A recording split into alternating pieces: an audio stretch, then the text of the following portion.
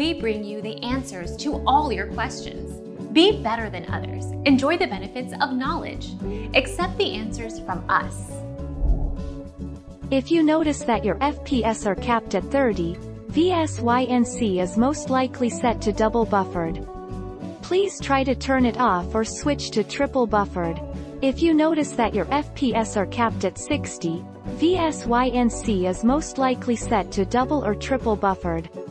Please try to turn VSYNC off to unlock your FPS. Our mission is to provide accurate answers. We think without knowledge, it is impossible to live a balanced life. Be competent, be skillful. Thank you for watching. Don't forget to subscribe and hit the bell notification.